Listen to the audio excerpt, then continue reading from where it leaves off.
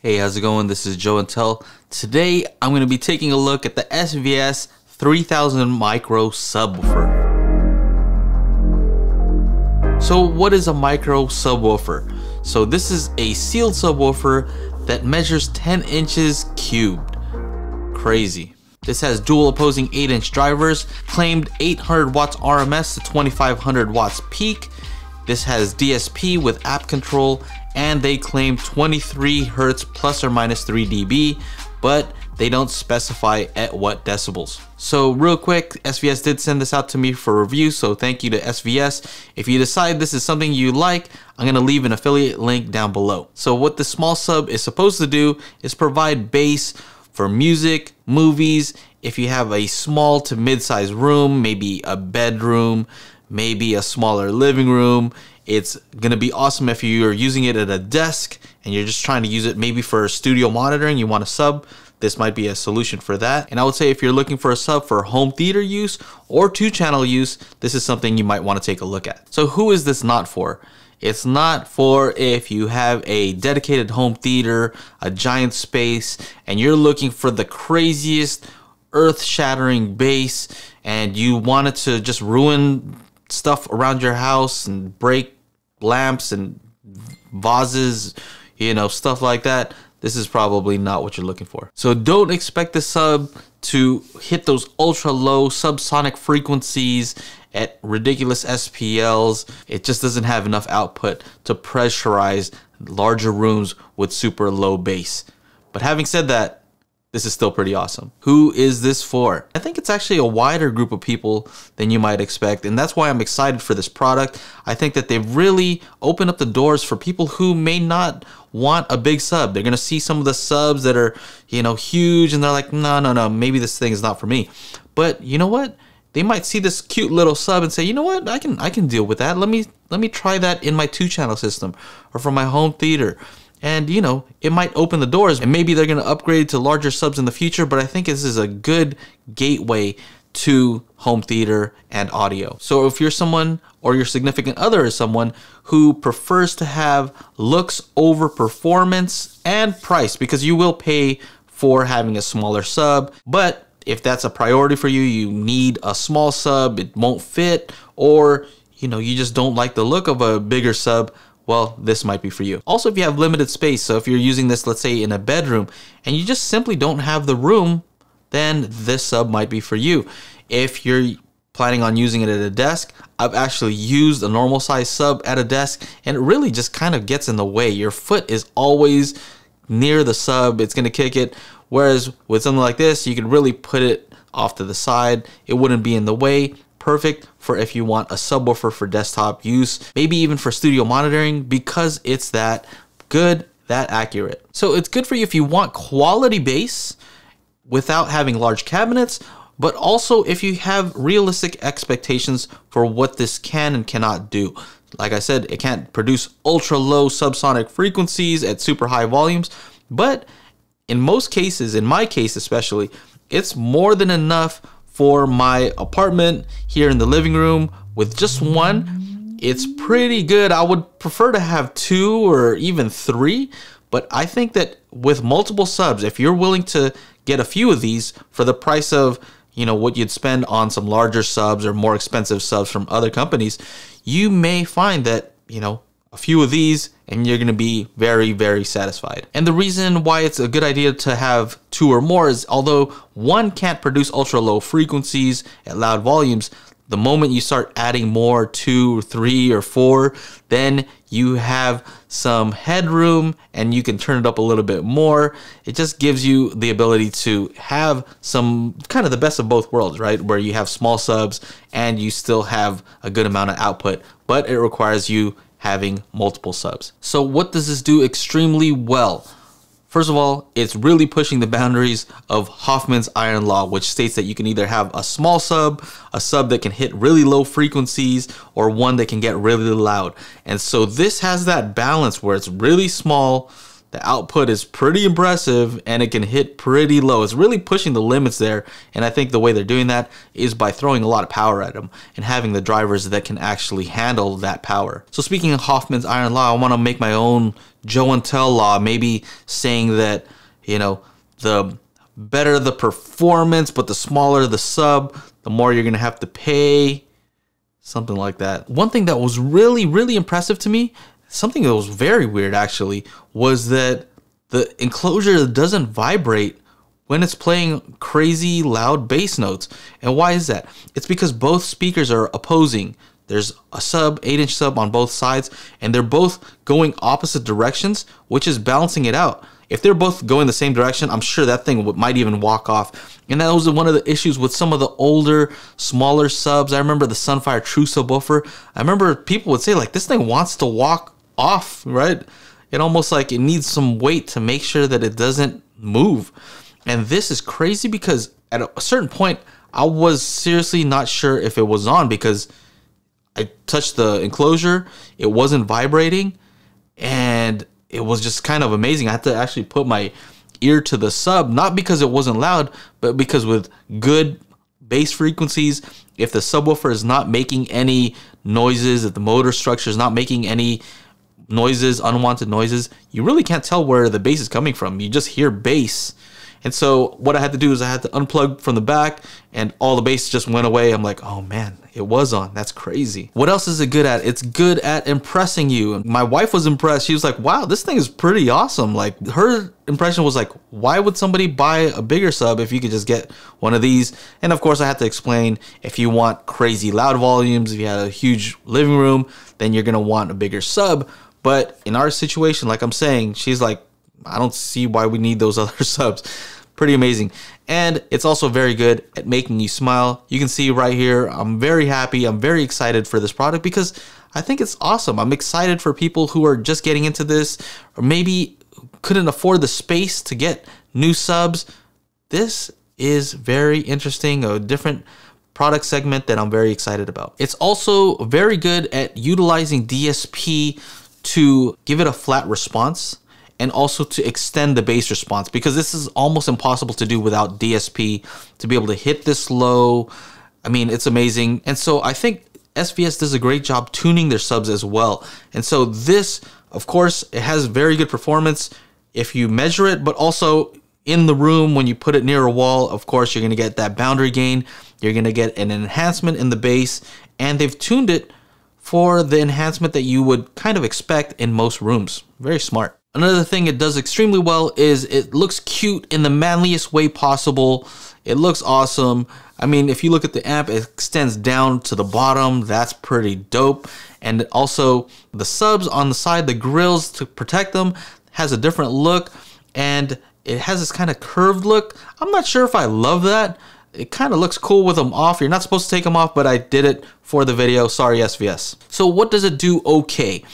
For me, I think it did a okay job of providing enough bass for most movies, especially with room gain. I didn't find that I needed more, right? It's not like, man, I'm missing something, nothing like that. So like I said earlier, if I had 2 or more of these, I think I would be satisfied with the bass in this room. I wouldn't prefer any more actually. So the DSP app is pretty cool on this. It allows you to use parametric EQ in case you're using, let's say, a 2-channel system that doesn't have the ability to add delay or gain or parametric EQ for the subwoofers. This will allow you to do it on the subwoofer itself. So that's pretty handy. In my case, my AVR does all that, so I didn't really have to use it, but it's there if you need it. Also on the back, it does have RCAs and LFE input.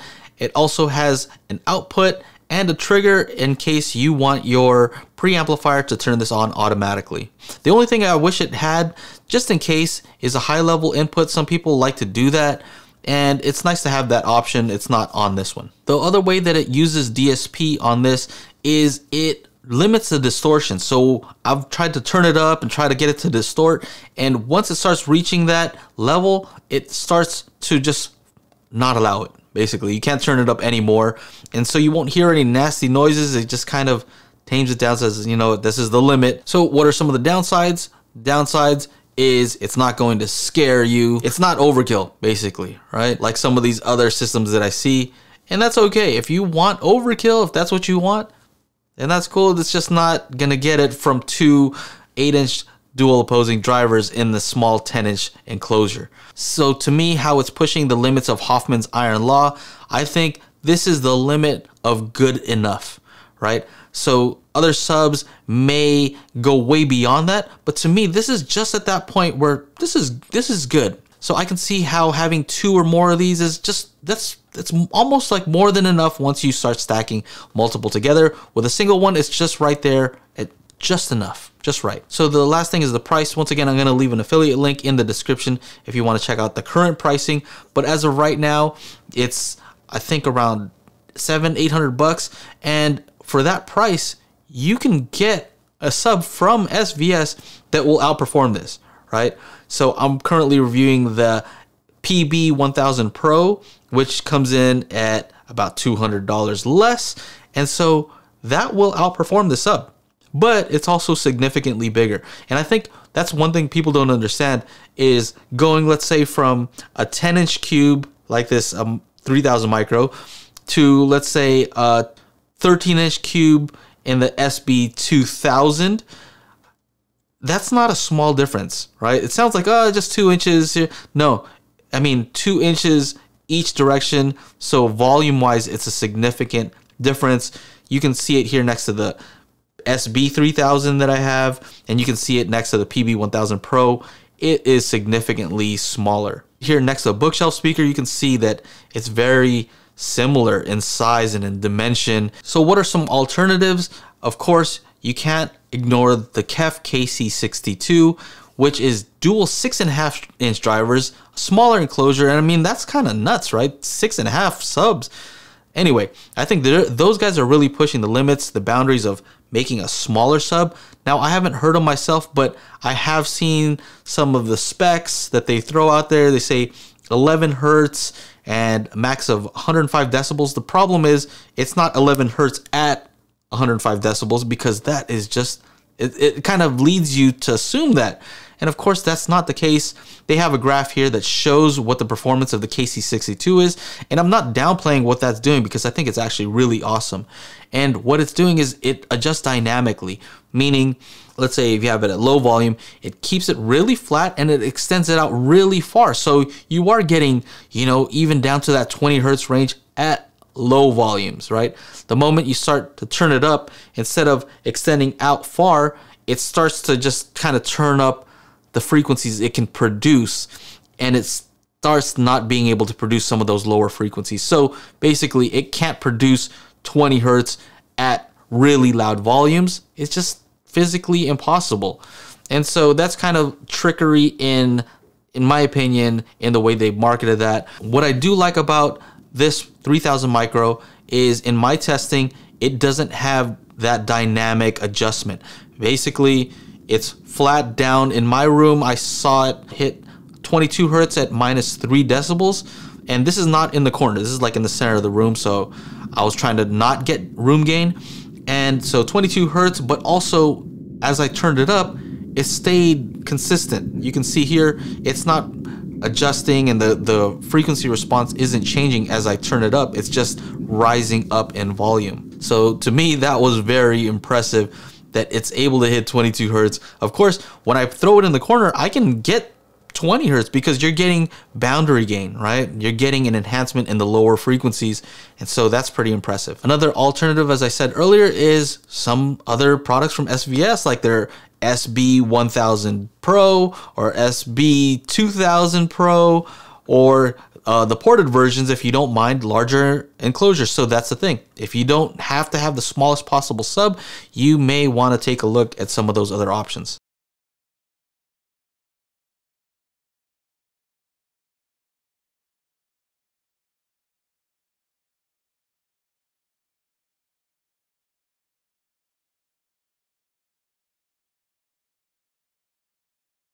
All right, so this is a test of the SVS 3000 micro from 3 feet away.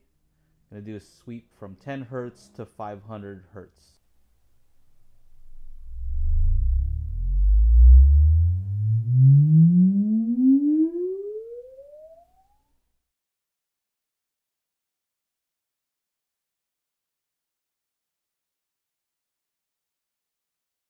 So that's pretty much it. For all the folks who want to get into the technical stuff, I have some graphs to take a look at, and these are the measurements that I took in room, and I'm going to compare them quickly to the KC62. All right, so here we are looking at the SVS 3000 micro, and we're in REW. This is an in-room measurement, meaning that it's not an outdoor ground plane, so this is not a spec that you can trust 100%. If you want something like that, check out my buddy Aaron from Aaron's Audio Corner. He does some CEA or so now CTA 2010 A and B testing.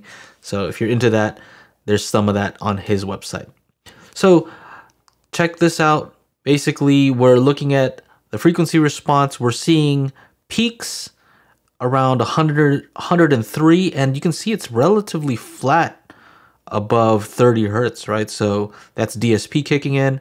And so even here, let's say 33 hertz, we're still at 100 decibels, and this was taken 3 feet away. So let's see here at higher, let's say 120, you know, maxing out around 103, 104 decibels from 3 feet, 3 feet away. So not super loud, but you know, what can you expect for something this size? Here's what you want to also take a look at is we're taking a look at the -3 dB point. The average on here is 96 decibels. I know it doesn't look like it, but if you were to take the average, it would be right here. This is the reference point that I used, the volume that I used when taking this measurement. So around here, 3 dB down from here would be 93 decibels. So at 93 decibels, we're at 23 hertz. That is pretty awesome. And if you wanted to go down a little bit more, you can see around here, it's at 88 decibels at 20 hertz. Not bad. So quickly, I want to compare this with a KEF KC62. And this graph in the background is taken from KEF's white paper. And so you see here with the big numbers, this is their graph. And theirs are the ones with the green, the yellow, and the red, and also the dashed lines. All right, so it's showing what happens with the KEF at lower volumes. It's pretty flat, and they claim that 11 hertz over here. All right, and then the dash line is in room with room gain. So I'm assuming that's kind of in a corner or something like that based on what this is showing me. But you can see here as the volume goes up, the curve is no longer flat, right? So you can see their curve gets a little bit rounder with the red one. And this is not something that I noticed on this SVS. So this blue line, this darker blue line is my measurement. This lighter blue line is actually the measurement from SVS. So you can see that they're pretty aligned, right? You can see that they track each other pretty well. One thing to notice about the SVS compared to the KEF, in red is the KEF at its loudest volume. You can see around here, around 100 hertz, they both hit about the same SPL. But after 70 hertz, you can see that the KEF starts to drop off, which you'd expect because they're dual 6.5 versus this one, which is dual 8-inch drivers. But this one, the SVS just continues to extend out even at this particular SPL, which is what you want. So here we're saying, let's say around 30 hertz, we're still at around 100 dB with the SVS, whereas with the KEF, according to their specs, is already down to about 90 decibels. So that's half the volume, half the perceived volume. Now at 20 hertz, you can also see that there's a difference here. The SVS around 90-ish decibels, whereas the KEF would be down another 5 decibels from there. So make sure to check out the Subwoofer Leaderboard. I'll leave a link in the description because as of making this video, SVS has still actually not announced this. And so I'm not allowed to show it publicly, and this is public. So make sure to check the link and you'll see where this subwoofer places. All right, so there you have it. I hope you enjoyed the video. I hope you found it useful. If you did, make sure to like, subscribe, ring the bell to be notified when I upload new videos. Anyway, that's it. Take care. Bye-bye.